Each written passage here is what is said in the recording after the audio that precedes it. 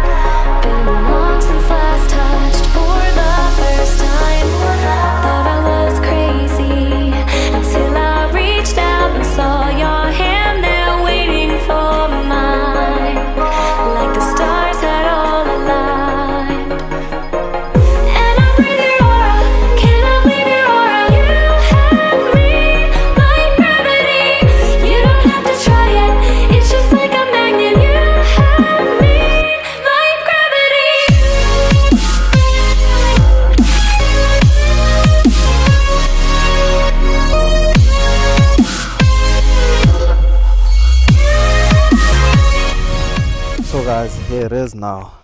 I did say this is the cleanest. Oh, first of all, big thanks to the owner for bringing it out here for me to do a video with.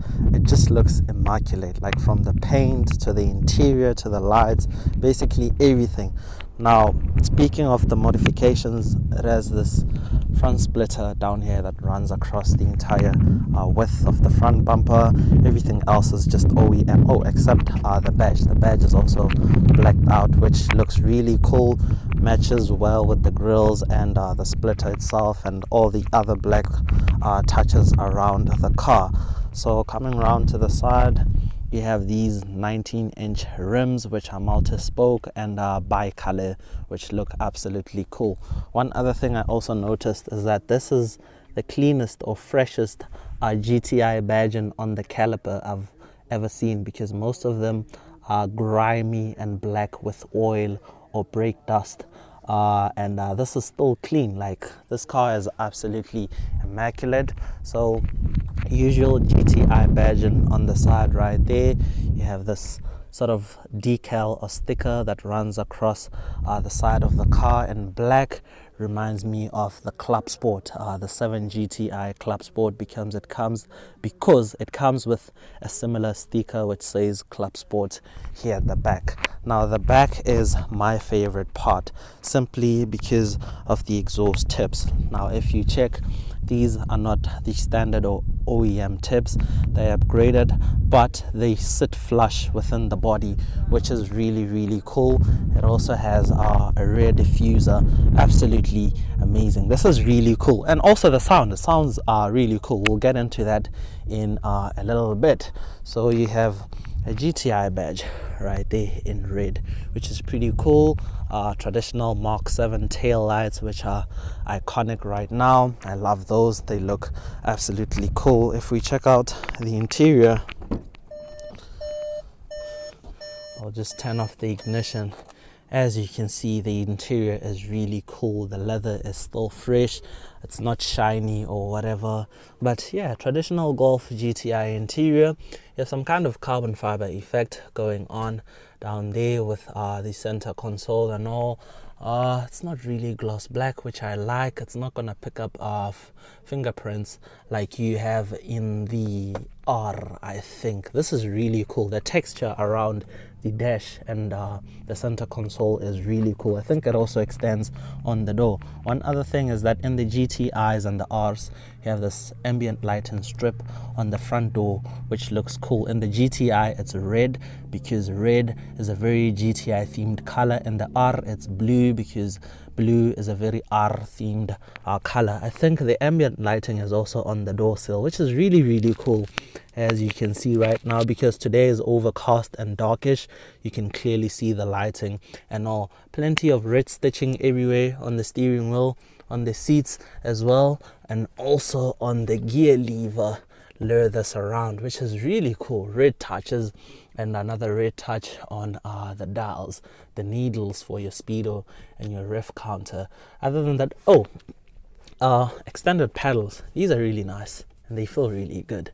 So they are glued onto the, should I say, the standard pedals. Actually, I think they're screwed in rather than glued, because there are some screws back here, as you can see, but they're just bigger than the normal ones, which is absolutely cool. But yeah, I think performance stats. So engine wise, the car is pretty stock, which I like. So highlight, you have a 2-liter turbo 4-cylinder motor, the EA888, which is in today's times iconic. I think, in my opinion, at least in my opinion, I think this engine is iconic because these things are quite popular right now. So it's pushing about 169 kilowatts, which is about 230 horsepower and 350 newton meters of torque. The car is front wheel drive, mated to a 6-speed dual clutch transmission. In the GTIs, the transmission is 6-speed. In the R, it's 7-speed. And also in the normal TSI models, like you have with my R line, they are also 7 speeds. All GTIs are 6 speeds. Not really sure if it has to do with gear ratios. They want the car to be configured differently or what, I'm not really sure. Another highlight is that up front you have that mechanical diff, which is electronically controlled. So as to say, it just makes the car a little bit smoother when it loses traction, and it helps the car corner so nicely and all. Of course, being a GTI, it's lower than the standard cars and all. And yeah, pretty much I think that's it. I think now let's take a listen to how it sounds and get into the driving bit. I think, yeah, let's do that.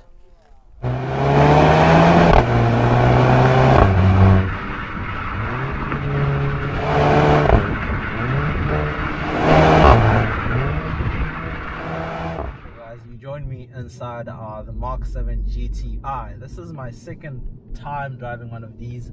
The first one I drove was straight piped and it was really, really loud. This one is still civilized, but it still sounds good as well. I'll just try sports and have it in manual.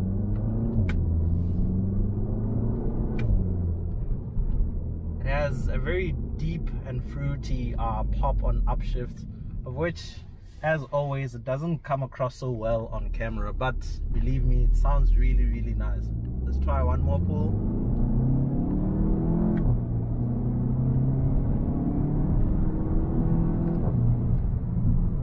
It's pretty quick.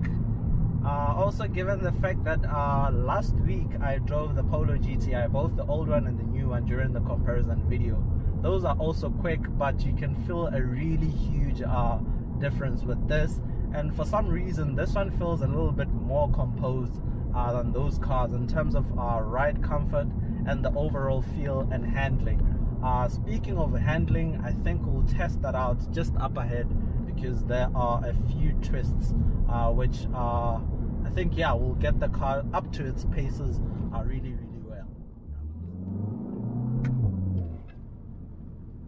Wow, it's really, really quick, eh?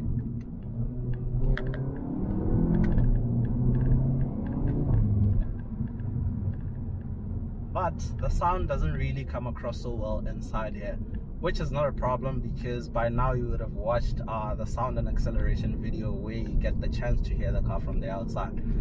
But yeah, oh, I actually forgot to show you guys something else, of which I'll show you later. So we have a few curves up here to test that diff.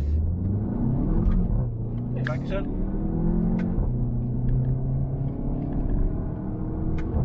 The thing about that diff is that it really prevents understeer. So over corners, it just corners so well. This thing is phenomenal when it comes to handling the Golf GTI.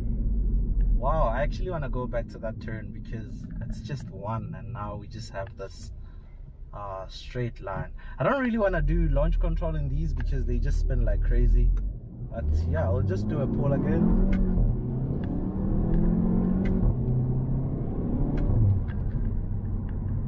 Yeah, it's pretty solid. Wow, this thing is immaculate. It's really fresh for a 7 GTI. Wow, the interior is so nice in here. The leather is still fresh. Still feels mechanically sound as well. It's, yeah, it's amazing. So guys, that's pretty much it with this Golf GTI. I just wanted to show you guys around the car because it's absolutely cool. I love doing videos with these VW or VIC cars rather, which is VW Audi group, because they are so popular. Everyone loves them. I also love them, and I enjoy doing videos with them and driving them and all that jazz. But yeah, really hoping you guys enjoyed this video. And yeah, it's quite cloudy. I'm pretty sure you guys can't even see me properly. Yeah, that's pretty much it for today. Until next time, that's cheers from me.